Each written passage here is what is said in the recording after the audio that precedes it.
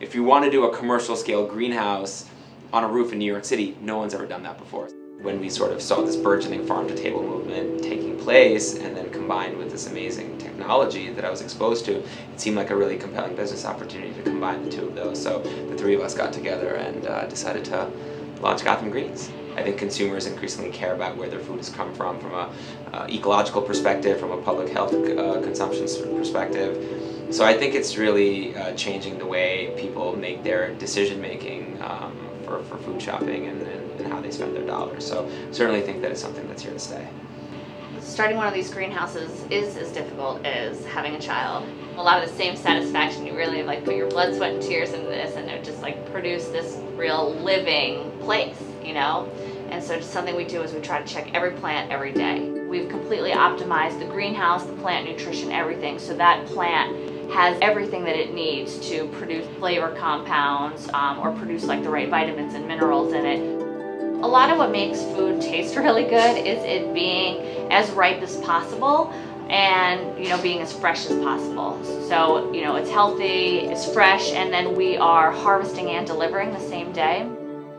So we completed our flagship farm in Greenpoint, Brooklyn in 2011, and Whole Foods quickly became one of our larger customers. They're a very like-minded company. They really care about where they source their food from.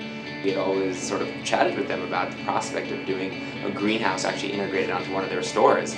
So after a couple of months, they approached us and said, look, we're actually building this new store in Gowanus, and it's going to be this amazing ecological store with a lot of great features, including renewable energy and a ton of other great ecological features. And they said, what better than actually integrating one of your Gotham Greens greenhouses into our store? And when we started the company, they were obviously, you know, the premium quality grocery store was in the city, so we would like to have our product showcased, you know, within their shelves.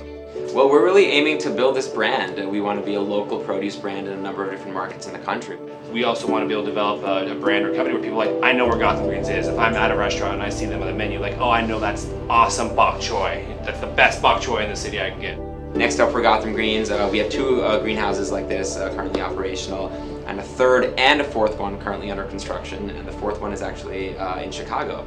So we're really excited to be opening up in a new market. Chicago's another great food town, and it's a city that really embraces urban agriculture and green building and sustainability, and it's also a fairly cold place that has really a lack of consistent options for local produce year-round. So our goals really are to grow in New York and other cities and really export our brand and our commitment of quality and freshness to other cities.